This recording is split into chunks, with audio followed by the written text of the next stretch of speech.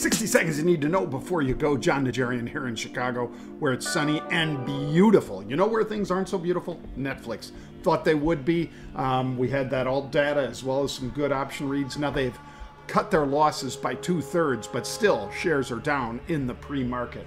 I've got United Airlines saying they've reached a deal with the pilots union, allowing them to perhaps reduce hours and still stay on healthcare benefits and so forth. Microsoft trimming workforce, but maybe it's 1,000 jobs.